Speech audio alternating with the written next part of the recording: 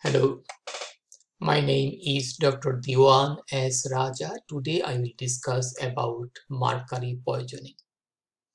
Mercury is a heavy metal. It is in a liquid state at room temperature. We have many sources of mercury like coal plant, thermometers, automotive switches, volcanic ashes, vaccines, seafoods. In thermometer, we'll consider the thermometer containing the mercury. Those are the mercury thermometers. And vaccine, mercury is present as a preservative to the vaccine content. Okay, so mercury poisoning will go there. And use of mercury. Mercury has multiple uses.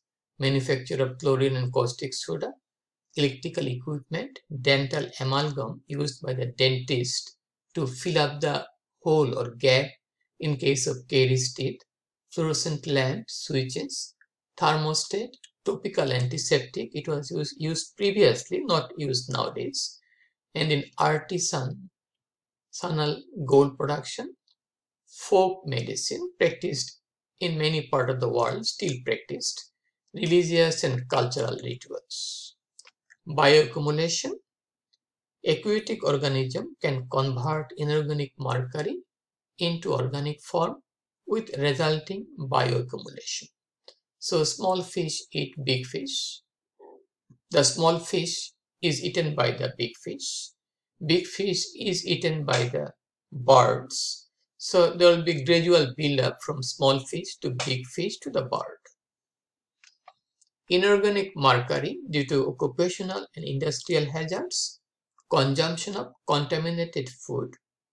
Elemental mercury is poorly absorbed by the GI tract but is volatile and can be absorbed by the lung.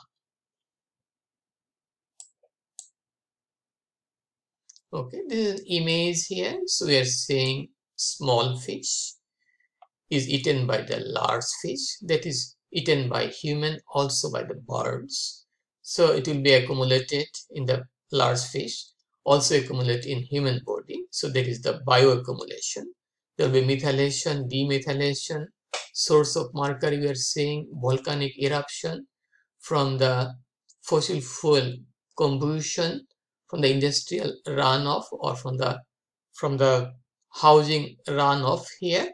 Okay, so there may be flooded soil that may also cause contamination of the water and the fish, and there will be bioaccumulation. It may be evaporated here, again deposited. Okay, there may be dry deposition, maybe wet deposition.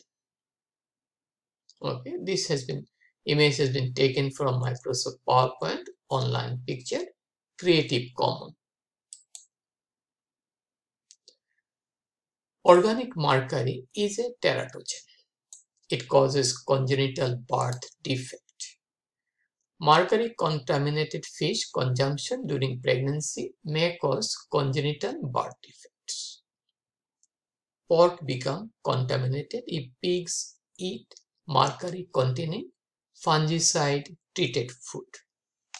What are the features? What are the congenital birth defects? Mental retardation, cervical atrophy, cerebral palsy, seizure, and blindness. We can also add as hearing loss. Once in the human body, mercury acts as a neurotoxin. Okay, it is neurotoxin to the fetus, neurotoxin to the infant, neurotoxin to the adolescent, neurotoxin to the adult and old person, interfering with the brain and nervous system. So what are the symptoms of mercury poisoning? Impairment of peripheral vision. There will be peripheral neuropathy, pain and needle feelings in the hand, feet and around the mouth. Lack of coordination of movement. That means incoordinated movement. Impaired speech, hearing or walking. Muscle weakness and skin rashes. Mood swings and neuropsychiatric manifestation. We call it erethism. incapacitating or pathological shyness, particularly with that of mercury poisoning, memory loss, and also cognitive loss. There will be dementia, mental retardation, mental disturbance, and acrodynia in children at the periphery of the body, the finger, toes. There will be redness, skin rash. In the stomach area, in the abdomen, there will be pain. There will be red color on the cheek area and skin, scaling of the skin. And these are the features of mercury poisoning in children. We call it acrodynia. Mercury controversy and disasters. There are some controversy like thimerosal and multi-dose vaccine. These vaccines contain mercury. There is thimerosal, and idea is that this will protect the content of vaccine. So we can, from one vial, we can vaccinate multiple babies or persons. Okay, so it is a preservative for the vaccine content. And there are some controversies. Some people say it may cause autism. It can increase the autistic babies. There is no concrete support in that complaint. Dental amalgam controversy, again, American Dental Association opposed that idea. Dental amalgam does not cause mercury poisoning. We have some disaster, recorded disaster, Minamata Bay mercury disaster in Japan, 1950. So paddy field was treated with mercury containing fluid that was going to the Minamata Bay, and the fish was consumed by the local people. They have developed a lot of symptoms of the mercury poisoning, plus they got a lot of congenitally defect babies.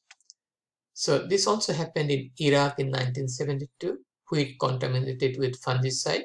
So hundreds of people died and thousands of people are affected due to mercury poisoning.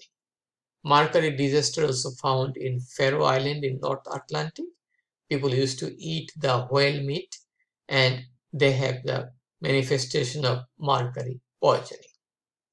Mad Hatter disease in 1980s, neuropsychiatric problem to the people who used to work in the hat making industry in a close quarter, and they used to come in contact with the mercury containing fluid to make the cap, the felt of the cap. So they used to develop neuropsychiatric problem that is called Mad Hatter disease due to exposure to mercury solution during the process of making the hat. Also, people who used to have that hat, they used to on their head, they also had the Mad Hatter's disease. Treatment and prevention of mercury poisoning. Treatment of acute mercury poisoning, first of all, removal from exposure, that is called decontamination. Supportive care, there may be respiratory problem, there may be psychiatric problem, and there may be change in blood pressure. Okay, there may be disturbance in kidney function, heart function, lung function. So it should be, everything should be supported. It is a heavy metal. We need chelation therapy with dimercaprol, unithal, or succimer. This is very good in case of inorganic mercury poisoning. Hemodialysis may be necessary. Prevention, avoiding seed dressing and fungicide containing mercury. Avoiding canned food. Proper disposal of thermometer or other mercury containing item. If thermometer is broken, it should be taken out by scooping by a hardboard. It should be placed in the vial and the vial cap should be closed.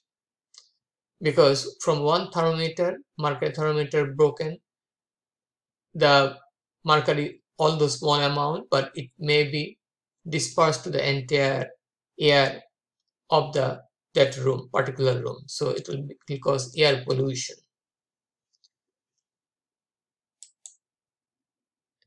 And that's all about the mercury poisoning. If you have any question, please feel free to ask me. Please share the information with your friend. And also I have a book, Toxicology Digest, and this is available in Amazon, both in paper copy as well as electronic copy. If you are interested, you may collect that. And I request everyone to support my channel. Please subscribe me and have a nice day. Bye now.